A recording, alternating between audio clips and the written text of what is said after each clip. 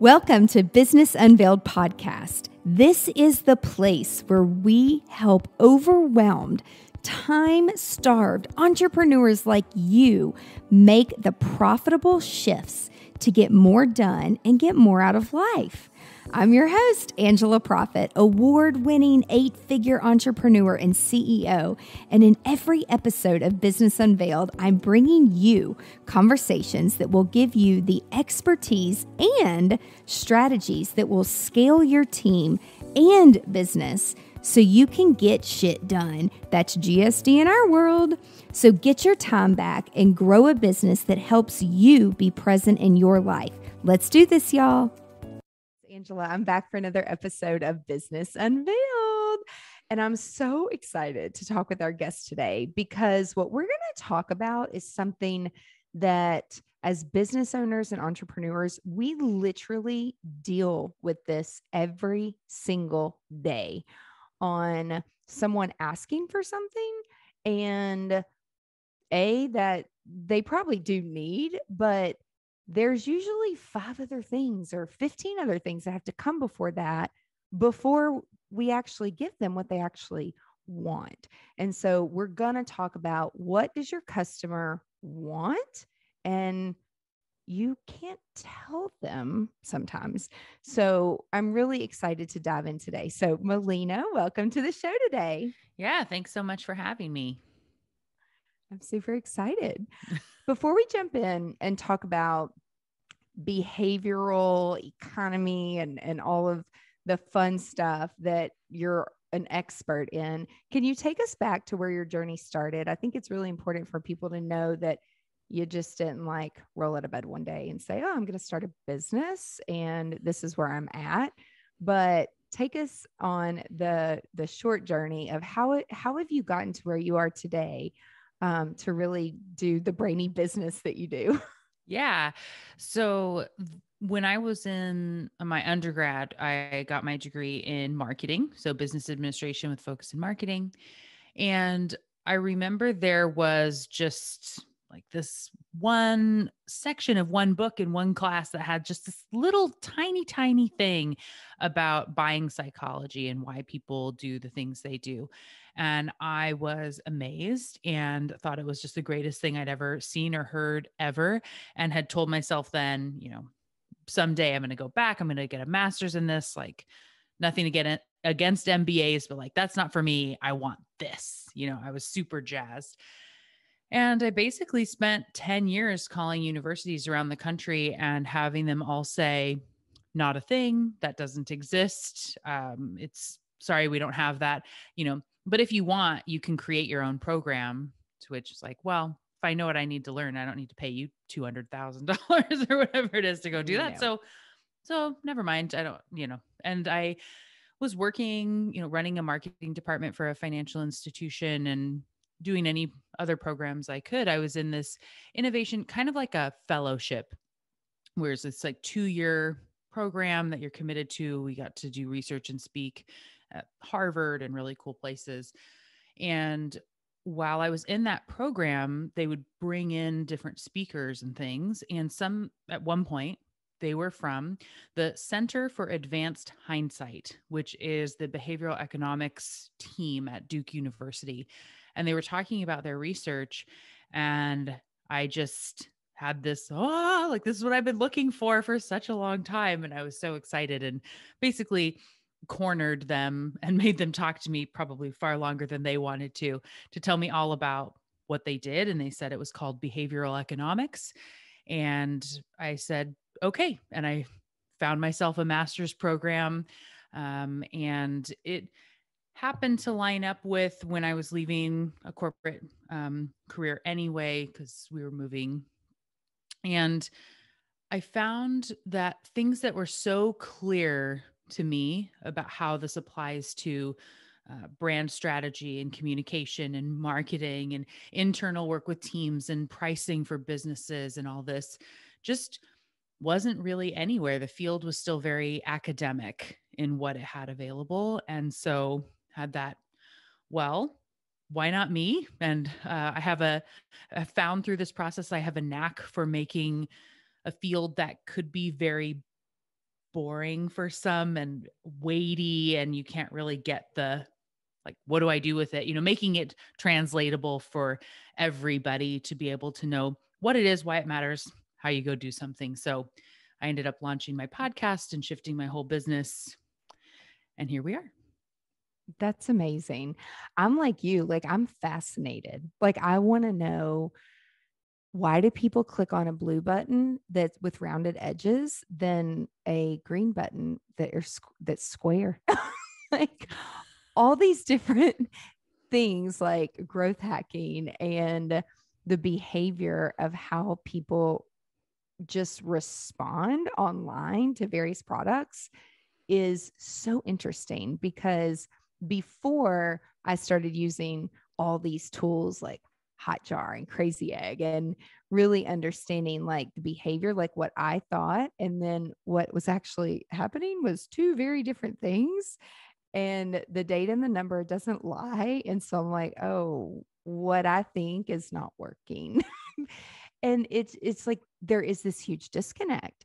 And so I know like the brain doesn't work the way that it should. And we all have different personalities and our brains are all wired very differently. And then we also have our experiences and our environments that also influence and make up behaviors and decisions. And so where are 99% of the decisions made? So, yeah, actually, all our brains are very similar in a lot of ways. While we do have, like you're saying, personalities and backgrounds in a like nature versus nurture world of my personal experiences being somewhat different than yours, and that can influence a lot of decision making. Really, our brains have evolved over hundreds of thousands of years to get to where they are today. And many of these rules that are used by the brain. So 99% of decisions are made really by our subconscious. We like to think that we're logical, conscious creatures using our supercomputers intentionally for everything that we are doing inside of our heads. But we can't actually function in that way. Our brains would use up too much energy and we would actually die. So you can't use more than what is already happening in that process. And so your brain uses the subconscious like a filter. I'll talk about it like a receptionist when you're trying to get a meeting with a busy executive that says like, I know how to do this. I know how to do this. You don't need to bother them for that. But every so often there's something that you say, hey, conscious, you're up, go do something. And so those rules would be, when we're uncertain, we've never bought a product before, we are a herding species. And so we will look to see what other people like us have done before to help us make a decision, which is why testimonials and star ratings and number of followers on Twitter and all these things influence our decisions, because we look for that social proof to help us to herd and make a good decision. We're also more likely to be loss averse than looking for gains. And FOMO is a real thing. And, loss aversion is a reason that comes into play. And so those concepts of, so what the subconscious is using to make those 99% of decisions is what behavioral economists and behavioral scientists are looking, and sort of helping to apply and say, here's some of what's happening and here's how you can understand and use that to communicate with other people better. That's what I do within my business. It's so awesome. It's so interesting. Like all of it is so interesting. And so in terms of, so I'm not a rule follower at all. Are you a rule follower? Depends. When it comes to rules. Yeah. Yeah. And it's just so funny to me because, I like the speed limit is a rule to me, right? So it's like some of us probably break the speed limit, and then some of us pay attention to the signs and they follow the speed limit. And even on this past Sunday, me and my mom were leaving the exact same place, and I'm like, I'm going to go pick up some food, and which was probably, I don't know, 5-7 minutes the other way. And then, I had to go in, I had to wait in line, I had to pay, get the food, put it in my car so it didn't topple over, get in the car. But we were going back to the same place. Mhm. And she was at a stop sign and like pulled out in front of me. I'm like, how did I catch up with you? Like, do you really drive that slow? I'm like, why are you so slow? And she's like, you drive so fast and you're never aware of the speed limit. And I'm like, you're right. But like, no one's dead. Like, we don't have to have this conversation, but it's like, she's such a rule follower and she'll ask for permission before just doing something. And then someone approaching her and saying, oh, no, no, no, you shouldn't do that, or you can't do that. And it's funny, even being with some of my team members at various events or productions that we're doing. And I'll just park wherever. I'll go to the loading dock. And then I have team members that are like, well, did you make an appointment for the loading dock? And did you do this? And did you do that? And I'm like, no, but my brain's not even thinking about that. Like, what I'm thinking about is, what does everything look like up there? And I can't wait to get up there and see if the pictures actually look like the place that we're shooting in. And so it's just crazy where our brains are all over the place. Like, you never know. You could be looking at the same thing, going to the same place, and we're all thinking something totally different. So is that more like defined in the like behavioral economics, like, oh, that's left brain, right brain, would you say? So in the space of behavioral economics, it's more about, and especially in how I approach in looking at this, is how our brains are all similar and how people can use that in messaging and communication and such.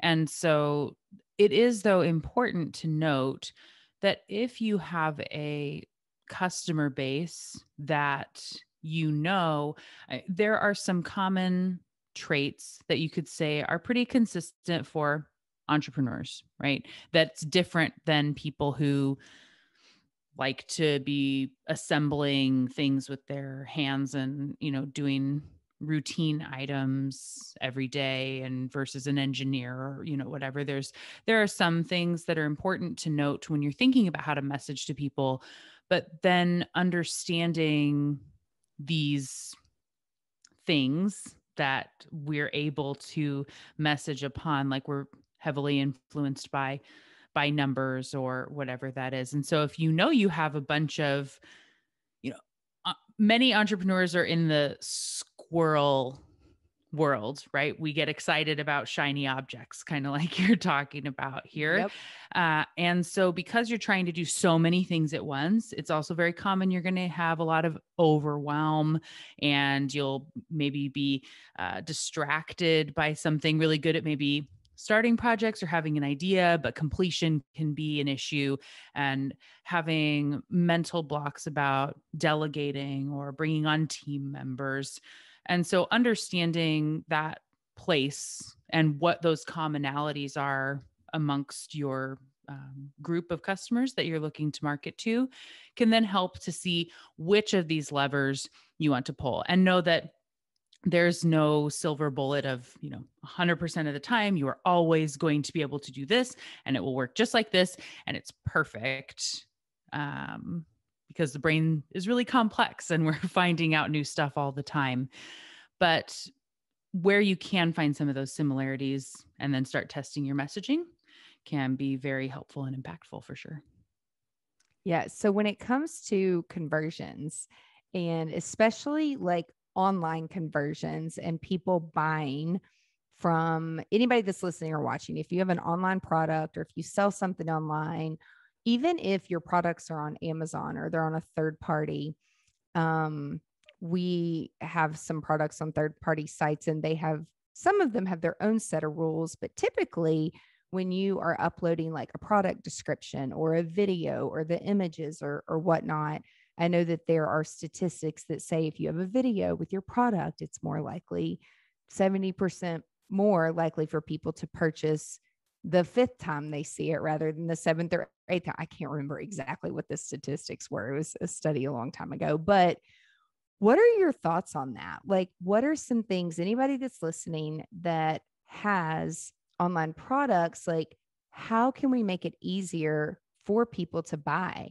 Because having a conversation like this one-on-one, or speaking and meeting people in person or even virtually, that's a different experience that someone has with you and the information and the knowledge that you are helping them with.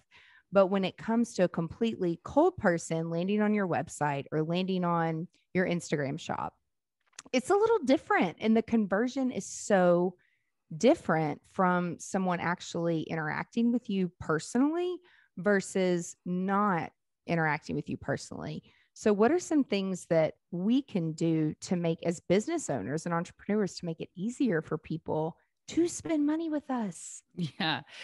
Well, going to the video piece, the big reason that that works is through something called mirror neurons. And so if like where you can actually see me right now and say, if I had picked something up, a sheet of paper and went, ooh, like I got a paper cut. You've seen someone get a paper cut and it's just this cringe of a moment, right? It's excruciating to see someone else get a paper cut. Now, the question would be why? Why do I feel it when you get a paper cut? Or if you're about to kind of trip on a stage or something and I feel like I'm kind of falling for a moment, why does that even happen? And it's because of these mirror neurons. So our brains are set up in a way to where I can see what you are doing, and my brain essentially experiences it as if it was happening to me in that moment, which is also why we learn by observation. So if a child watches someone open a jar, then they can potentially learn and do it themselves without being told what to do, which is really remarkable. And that's not something that every species can do. So those mirror neurons make it to where we experience with someone else and it feels like we've done it before, which makes it easier when it comes time to do that ourselves. So when you've all seen the videos of like click here, and it's like the arrow clicking the subscribe or the bell or whatever, you think that's stupid. Why do I have to keep seeing that? We all know that we should subscribe if we like it. Don't tell me. Logically, that's what your brain says, but your subconscious, every time it's going and clicking, or the ones where if like you're playing a game and it looks like a finger that's clicking on download or a hand or something, and you think it's really weird, but it's actually making it so your brain is essentially like, I clicked download that. I'm going to click subscribe. I like clicking subscribe. Clicking subscribe is so easy. And then it becomes easier to go do it yourself. So along those same lines, when you are showing in a video, if you have, maybe you're selling like really soft blankets or something, and it's, here's how like you open the packaging. Why are unboxing videos such a thing? It's the weirdest thing, and it's because of this. So, and then like, ooh, it's so soft. Or you think about watching the Food Network and they take the bite and they're explaining what that experience is, and you think, yum, I want to make that. That sounds delicious.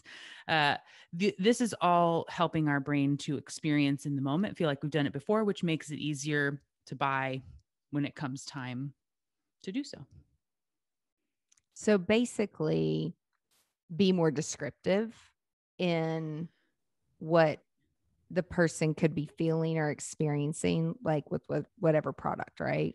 Yes. And so I have a chapter in my book on this concept of priming, which goes specifically into detail about all 5 of our senses and how each one, kind of what's happening in the brain and why that makes a difference. But if you were to go and do a search, you want to buy a leather couch, let's say. And so you go to Amazon or Wayfair or whatever, and you look and it says material, leather. Okay. Right. Okay, it's leather. Good enough. If it instead says like buttery, soft, chocolate brown leather, kind of go, ooh, like that sounds nice. So those priming words used in the right space, this buttery soft, I know what that means. It's getting some, touch without touch. That chocolate brown, we like the idea of that deep, rich chocolate vibe that comes in, which actually does get some of that taste value brought in. You can almost see how soft the leather is now based on that description. You can smell, a leather if that's something. So those couple of extra words in the right spot can make something sound way more appealing than if you were to just, again, material, leather, color, brown. It doesn't have the same zhuzh that you get when you have those more descriptive terms.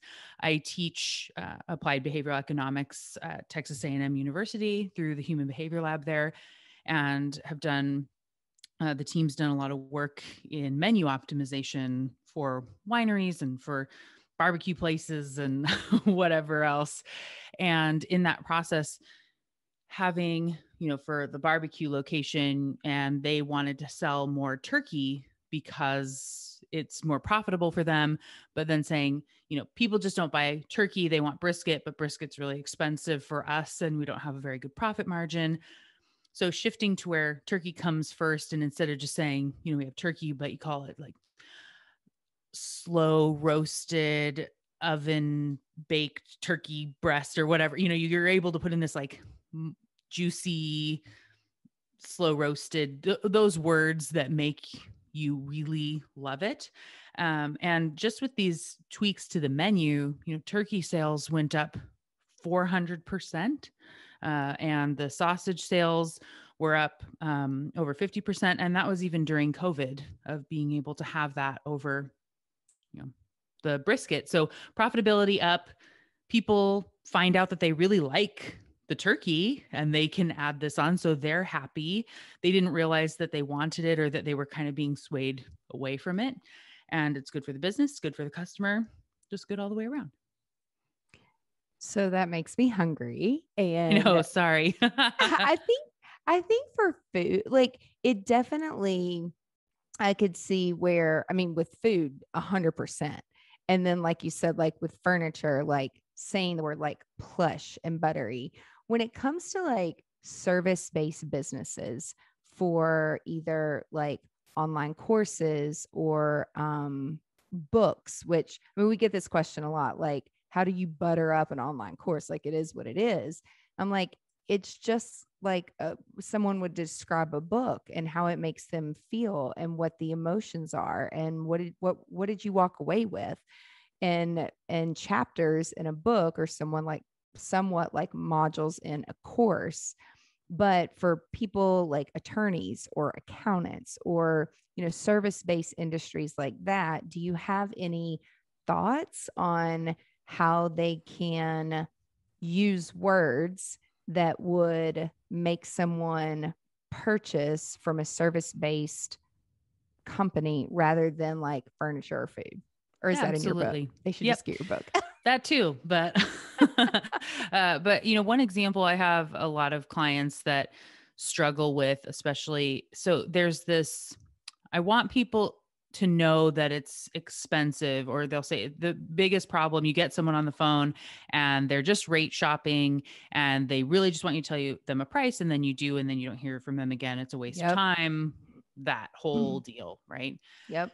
So there are some things that you can be putting into your language that can help to say essentially to that brain, like, this is expensive, without saying, hey, we're expensive, so don't call unless you have money, because that's not really what you want to be saying either. But just even using a simple word like investment, that this is an investment in yourself, an investment in your business.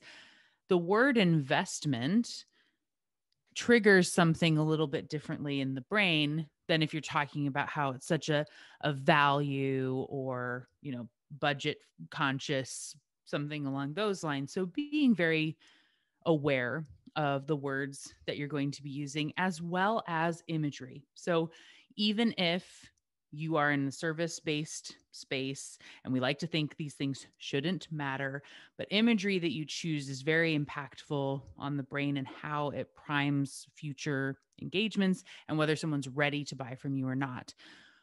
One of my favorite examples is, so if you are in a looking to have people be more cooperative. Like you want them to cooperate and work with you in this process.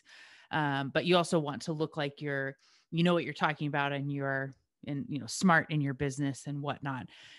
If you put someone in a business, like in the boardroom with a briefcase out, you will have a different mental engagement that's going to be coming across for somebody. So the particular study that was done was looking at having people work together on a project, cooperating on something. Half the people were put into a room where there was a briefcase in sight, the other half where there was a backpack in sight. No one actually saw it, and they couldn't recall that it had been in the room. But those in the backpack room were more cooperative than those in the briefcase room, who were more likely to kind of be, combating each other. Because of this association, our brains are very literal with the associations they make. And so when you think about briefcases, you think about fighting it out in the boardroom, Wall Street, greedy type associations. And backpacks remind us of when we were in school and we worked on group projects a lot, and you have this different experience. And so you could inadvertently, in trying to look professional, put someone with the briefcase, and it can make it so people are going to be more stingy, maybe with spending money. And you didn't even realize that you were priming them that way based on that association that's being made in the brain.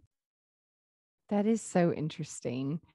I remember seeing a video on YouTube where it was a long time ago. A guy was riding in a bus and he had just got taken to a town, and it was for a marketing project that he was pitching. And the company had planted all these little things along the way as he's like riding in the bus. And, no one talked to him, no one pointed it out or anything. And when he got to the boardroom, they didn't give a lot of description of like what they wanted him to do to like pitch it. But the way the brain was acting and like taking things in as he was going influenced like what he came up with. Like it was so neat to watch, but it really taught me, I'm like, damn, I should look up from my phone sometimes if I'm like writing. Right. And like be aware of my surroundings, or if I'm going into a new city and we're going to do some type of an event or a design installment, like I should probably look up and pay attention to like what is going on around me. Mm-hmm. And it just opened my eyes to how convincing things could be. But those were placed specifically to make this person do something and come up with a marketing campaign like based on those things. So it is just wild to me how it works, when we're actually like stopping and paying attention like to our surroundings. Well, and you don't have to pay attention to them for them to be impacting you is the real point there too. So, people that say, well, I don't pay attention to Facebook ads or commercials don't work on me. You're wrong.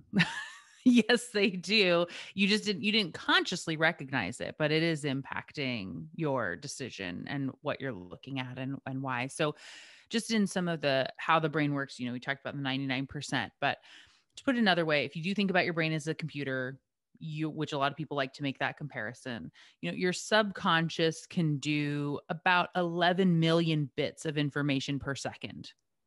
A lot. There's a lot going on. Your conscious brain can do about 40 compared to 11 million is a lot. Even if we were to say it was, 40,000, it's still a huge shift between them. And so though that 11 million bits is deciding like, I want to go there. I want to do this. I don't like that. That looks interesting. And the subconscious is making decisions based on what has worked before and these associations that it has to predict what's coming next. And so seeing, the imagery and being able to make an interpretation of what that means, and then that's primed for the next choice based on what we just saw to help build context into kind of what's next. And what you were looking at how you got there, that all impacts decision making in a different way. And so if there is where people this so again, my book is What Your Customer Wants and Can't Tell You, because the conscious and subconscious don't speak the same language. They don't know what the other one is doing. And so even though someone thinks they bought this toothpaste because it has baking soda in it, and they would tell you that in a focus group or something, and then you go put baking soda in your toothpaste and nobody buys it, or you go ask all your friends, like, you would buy this, right? This is a good business idea. And you have that logical, conscious conversation, and then, they don't actually buy from you when you launch all these things.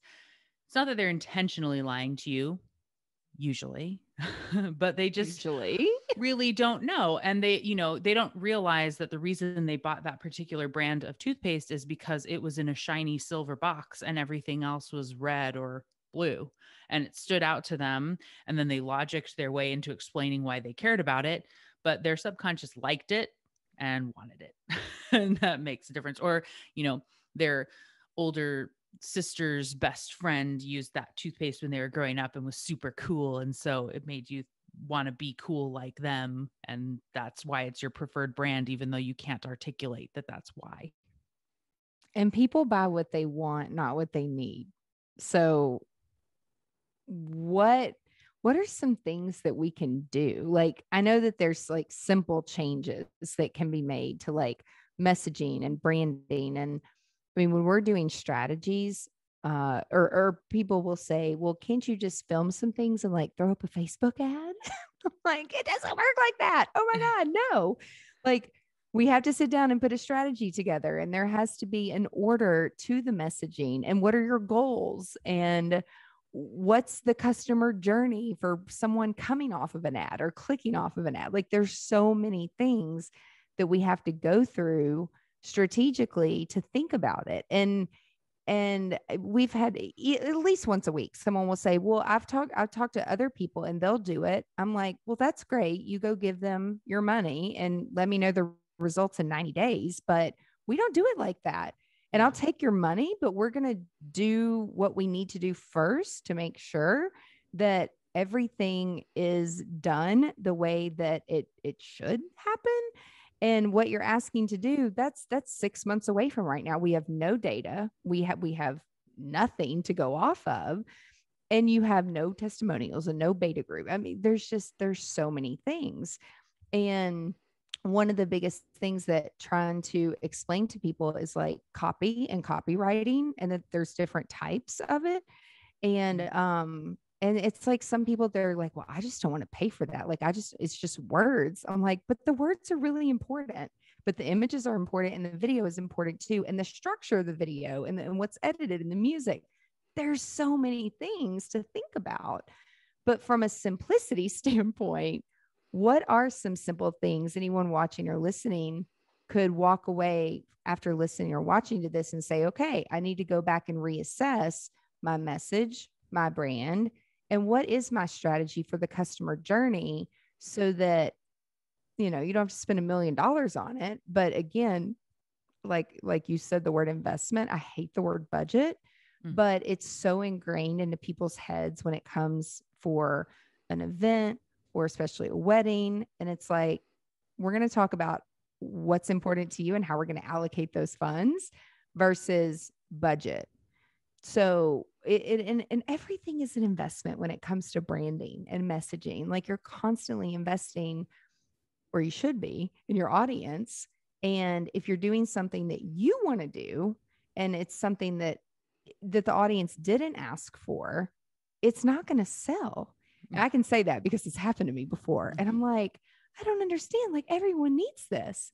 And then I hired a consultant, and they're like, but Angela, no one asked for it. Just because you think people need it doesn't mean that they're going to buy it. And I'm like, oh my God, I just wasted a ton of money and time and effort. So learning to like pull the audience and ask for things, and then find a common thread between what people are saying, was a huge eye opener for me personally when I started doing things online. But what are some like simple things that people can do? Yeah. So my book is set up to where it's, four parts. We start by this is how the brain works, just to give you that good foundation as you go in. Part two is my top 16 concepts. Like I said, there are hundreds of different concepts and things going on all the time in the brain. So 16, a manageable number that I think are most important for businesses to understand and that you can go do something with right now. Part three starts combining some of them together for like pricing strategy and how you're presenting offers and things like that. And then in part four is this don't get stuck, talking about some biases within the brain that would make you kind of swirl and be trapped in the not taking an action place for too long.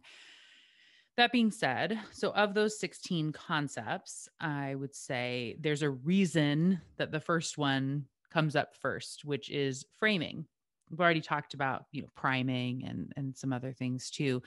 But framing is this how you say something matters much more than what you are saying. And one of my favorite examples of this being, say you're going to the grocery store, it's spaghetti night. You have to just pop in and pick up some ground beef. You get there and there are two different stacks next to each other, identical except for the label. One is listed as 90% fat free. The ones next to it are labeled as 10% fat.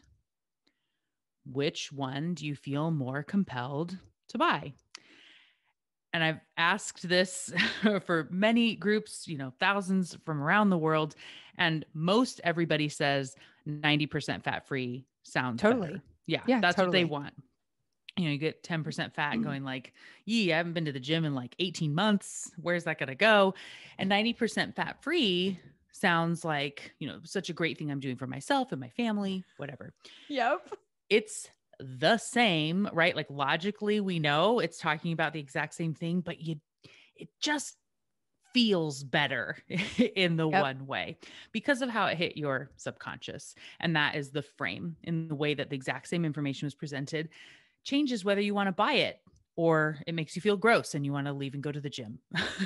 So when you think about for your own business and the framing, I would say for one, look and see where are you talking in 10% fat terms that you could just very quickly reframe and be messaging as a 90% fat-free space.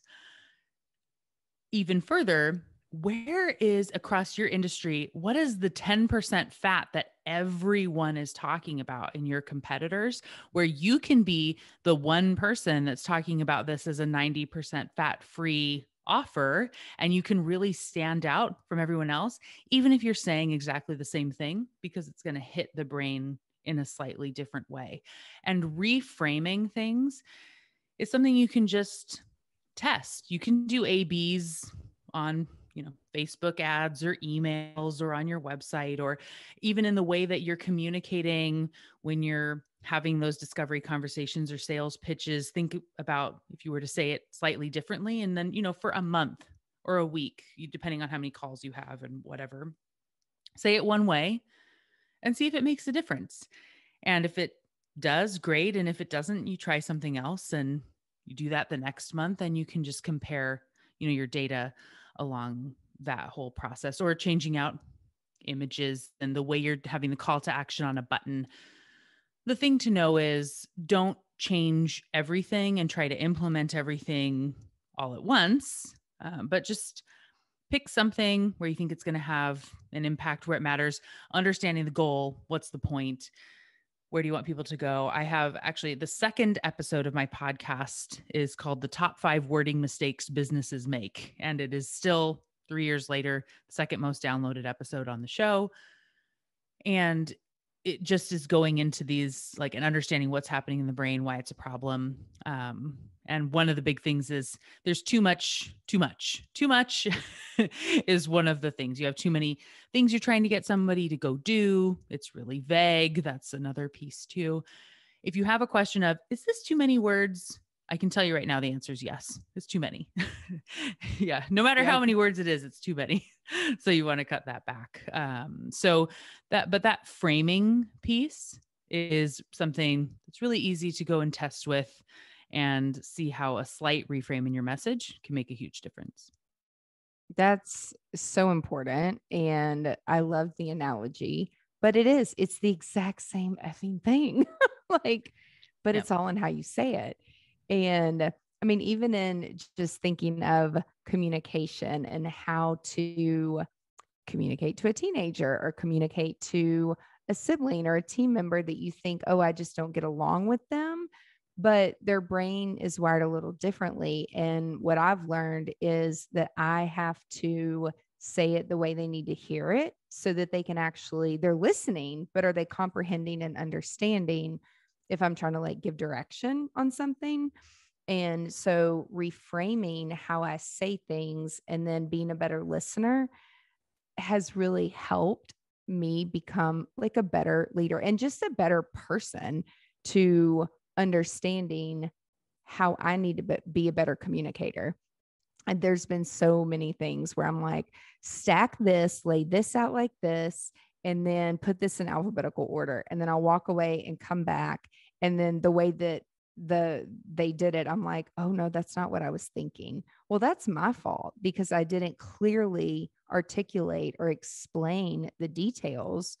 And so over time, really taking a step back and saying, okay, how can I reframe, or even asking the person, how could I better explain this so you would have done it this way, kind of thing, is just, it's all like very, very fascinating to me.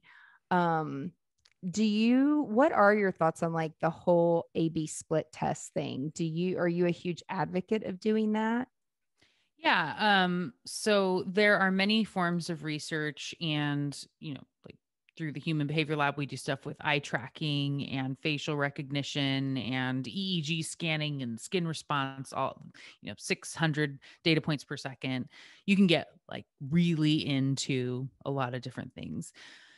But for the average, especially if we're looking at entrepreneur, small business, you're not going to do something like that. And likely you don't it's not a good use of your money to be investing in something at that level. But A/B testing is used by some huge organizations like Netflix and Google that they do a lot of their tests on. And Netflix, is able to find through A/B tests that the image that they use when they're promoting a show can be influenced by up to 30% more likelihood that someone's going to click and watch a show and keep watching based on the images that are provided, where they all look pretty similar, but there's a little bit of a difference there. And that's just by how do these two work, run it for a bit, pick the winner and it runs against the new one, pick the winner, it runs against the new one to see how you can optimize. So Uber, Netflix, Google, they all use A/B tests, among other things, but it is a really good resource to be able to try. But again, don't just go and A/B test 86 things on every single email, and don't test without intention, because if you don't know what you're trying to find or what the goal is, then it's a waste of time, a lot like you're saying. And A/B testing on stuff, it feels like, oh, we just run a couple and then ta-da. But putting all the information in of who clicked on what and why and what you tested and for how long and documenting and evaluating that, it's a full-time job, maybe for multiple people, depending on how many you're running. So don't just do it to feel like you're doing something, have a reason, and then go run the test to see. So if your goal is about you're trying to be more efficient, you would want to test around something different than if you're trying to get engagement or list growth or conversions of people buying something. The way that you would communicate is different. What you would test is different based on those outcomes. And so it's important to have a plan and not just test for the sake of testing. And something you've said it a couple times, that anybody listening or watching, I really want you to walk away understanding this. And you're so right. Like, don't go, if something's not working for 30 days, don't go changing a bunch of shit. Like what I've learned from my team members who are very analytical, thank God, is that we'll make one change and we run it for at least 14 days to see what is happening. And a lot of times it's 30 days. And even when we work with companies now, helping them organize all their content, we require 90 days at least, because we can't get any data. We can't track stuff and see what's working to even go back and make recommendations. And people will come to us and say, I hate my website. It's not responsive. It's not making me any money. And I'm like, do you really know what that means? Like, are you just regurgitating what someone else told you? And, I'll ask them, well, and they'll say, well, what do you think we need? And it's like, well, let's look at your analytics first and see what actually is happening. And it shocks me how many people don't have Google Analytics or any analytics set up. And a lot of marketing companies that build these sites, I mean, I have friends that own these companies, and I'm like, why? That's like me telling you I'm going to make your event beautiful, and I show up with nothing, like no flowers, no drape, no crystals, like nothing. And like, I don't understand. And I've got a better understanding now of it, where some people say, oh, it's a separate service. Like, I realize that it is a bigger time commitment to go in on the back end, set up all the search engine optimization stuff. But it's like, how can you sell a product and make it look pretty, but then on the back end, the client doesn't want that, or they don't want to pay for the additional service for the analytics to be set up. And then they're wondering why it doesn't work. Like, I'm just confused. Do you have any insight to that? Like, why do some people just care about the front and they don't care about the back of it and the analytics and the data that's telling them what's working and what's not working? Like, where does that come from? A funny thing that, and I'm trying to think of who, I believe it was a friend of mine, and I don't think this was like something I saw on a show or something. I think I actually knew someone who said this, but I'm not 100% sure. So if someone's listening is like, no, that was from the show, like you're trying to steal it. Like, I just honestly don't remember. But someone who had said that they didn't care about what their hair looked like from the back. I don't need a mirror. You go get your hair cut or something. Like, I don't need to see it from, like, I don't need the mirror to check if I like it, because I'm never going to see my hair from the back. So I don't care, which is ridiculous. Like, lots of people see your head from the back and need to know that it doesn't look wonky and the color's all messed up or whatever. But that perspective of like, well, I'm not going to see it, so it doesn't matter, was something that just came to mind when you were talking. But so we have that, like, if it's not right in front of my face, then it isn't important. This is also, like you were talking about, even, this brings back around to the way that you connect with team members. And if you feel like, oh, well, they're always grumpy, they're so difficult, they hate everything, blah, blah, blah.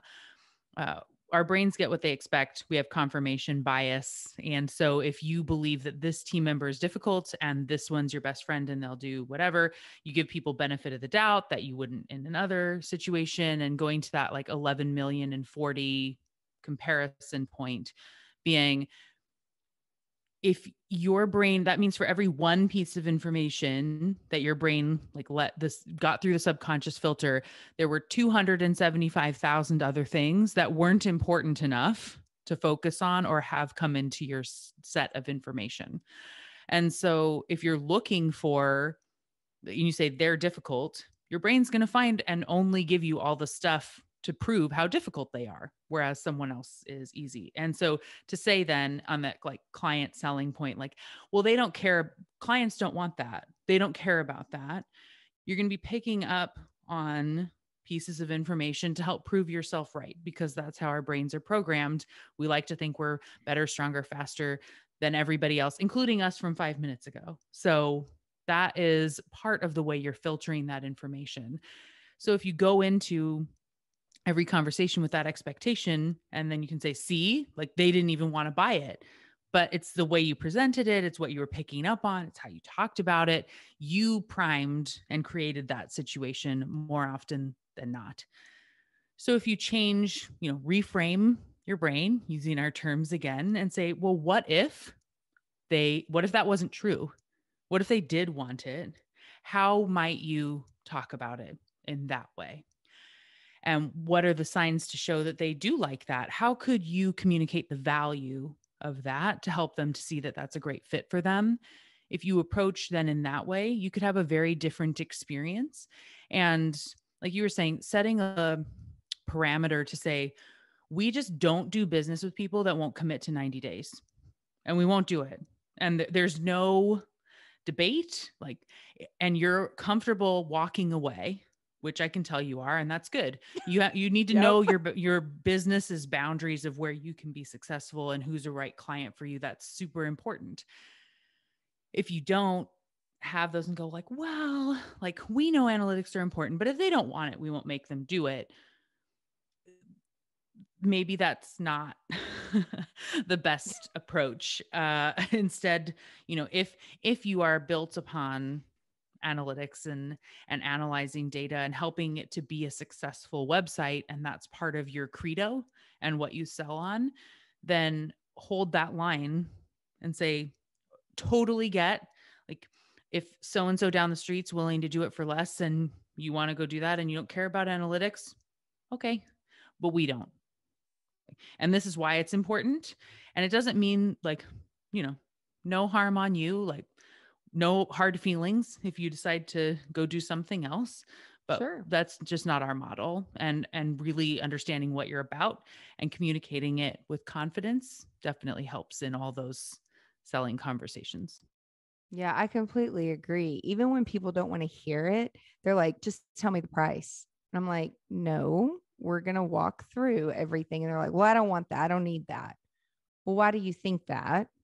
And then they don't have anything to say. I'm like, because you don't know, and that's okay. You don't live in this world every day, but exactly what you just said, like, let me tell you why. And so usually then people, their minds change real quick. And I'm like, your results are going to be really different. So like, we want to help you get there. And the fast way and the quick way. And if somebody told you you can do all this in 30 days and do it right, they're lying to you. They're flat out lying to you. But there are companies that do that, but no, we're not going to do it. So and I think the reason I'm so like adamant is because it's been done to me.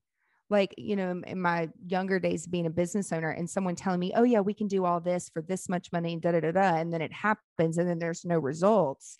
And it's like, well, did you lie or was I an idiot? Because I didn't know the right questions to ask you. And so a lot of it just comes from learning and experiencing. And I don't see it as like wasting money or like making mistakes. It was like an opportunity for me to learn and, be better. So this is so fascinating.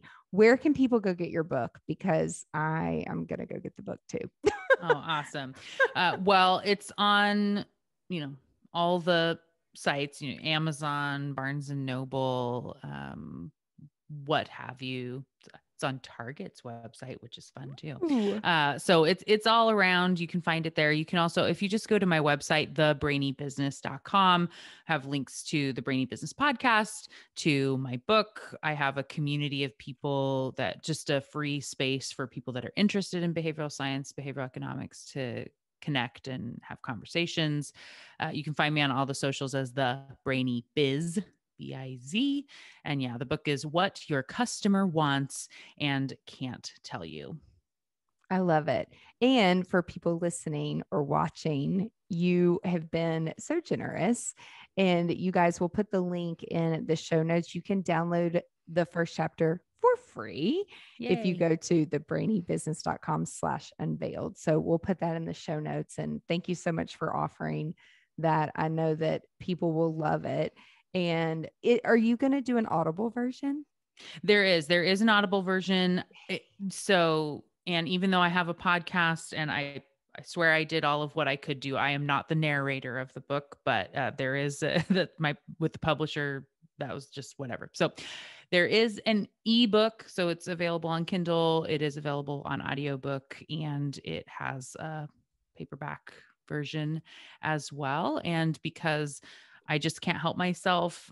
So it's got lots of places to apply it within the book. And I made an additional 111 page free companion workbook of extra PDFs and worksheets to really just help it be a tangible, usable book.